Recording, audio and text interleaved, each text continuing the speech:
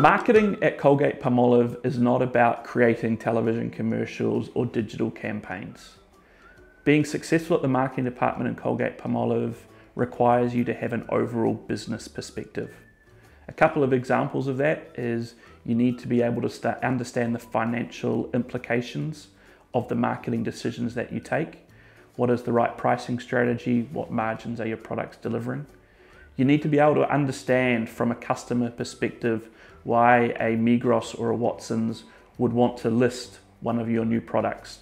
What is in it for them to be able to take one of your brands? It's also being able to work with customer service and logistics to ensure that your products are produced, delivered, and warehoused on time to meet your commercial requirements.